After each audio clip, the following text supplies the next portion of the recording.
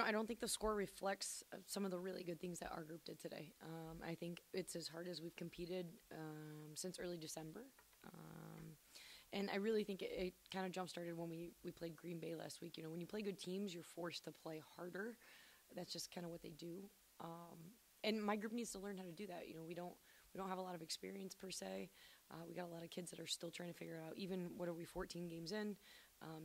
In the grand scheme of things, if you look at Youngstown State's roster, they're filled with seniors and grad transfers, and like we still have a lot of learning to do. But I was really proud of how hard we competed tonight, and we made some better adjustments in the second half, and I can do that with that group, right, when they compete like that. So I was proud of them.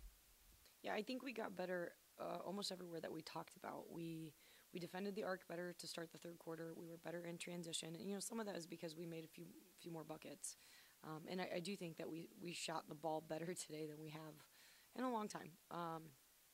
But we just talked about at halftime. We reset our goals because we didn't get them for the game in the first half, and we just refocused. And I thought that they came ready to play, and third quarter bled into fourth quarter, and I really thought we were in a good spot until we found ourselves in a pickle guarding the 6'6" kid, and that's what happens when you have 5'10" post players. So I don't think that the score is reflective of some of the really good things that we did as a group, and I was pleased that they made some adjustments to come out in the second half. I truthfully just want to see our kids compete. And the way that we're approaching the season right now is every chance is a chance to get better, and we're setting goals and we're trying to achieve those goals. And we'll do the same thing with Robert Morris. And I know they had a tough one tonight against Oakland, but I really just want to see our kids compete, and I want to keep them believing in that and believing in each other. And if we can do that, then you know what? At some point, it's going to turn because we got a lot of kids that are playing a lot of minutes and they're playing through some mistakes. So, the hope is that through their experiences over the course of the next, I don't know, what do we have? Yeah.